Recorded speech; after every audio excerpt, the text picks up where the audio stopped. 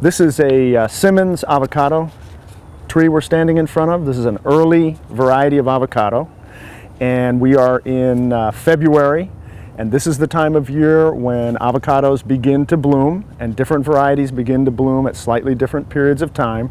But over the next few months, you're going to see the avocado trees blooming.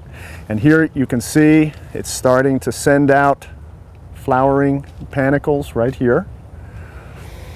And over the next few weeks or month, this tree will begin to flower.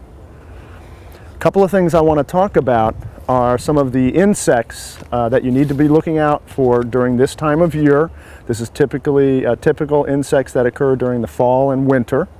One is what's called the avocado red mite, and you can see symptoms of this mite causing some damage.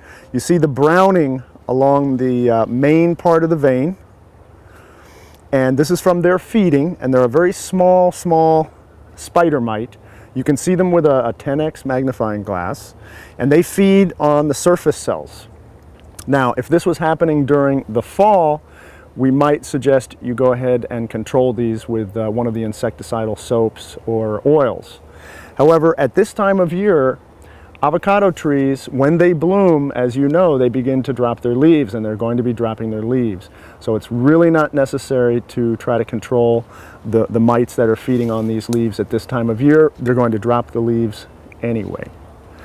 The other symptom I wanted to show you is on some of the leaves, you'll see this browning symptom.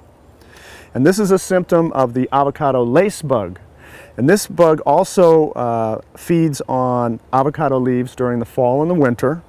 If it's during the fall, you may want to control it again with one of the insecticidal soaps or oils. You can control it. But this time of year, again, it's really not important to control it because the tree is going to lose its leaves anyway. And this is the typical top of the leaf symptom. Similar symptoms are on the back, although sometimes you actually see the insect itself. In this case, we do not. But again, this is one insect you want to look for. More important during the fall than it is now during the flowering period.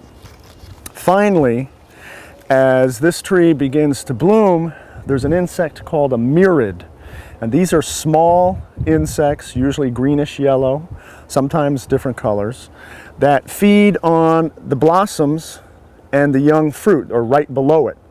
And they feed in this panicle or flowering area, inflorescence area. So during the bloom, you want to be watching for these insects. Very easy to see during the bloom. You can come up to your blooming panicle, and if you just disturb it onto your hand, just gently push it onto your hand, you'll see these insects quite easily. If it looks like there's a very large population, again, you may want to try to control it. However, I would caution you is that, remember, you want the honeybees and other insects that pollinate the avocados not to be harmed by anything you do. So unless you have a very, very high infestation of these mirids, I wouldn't do anything about that.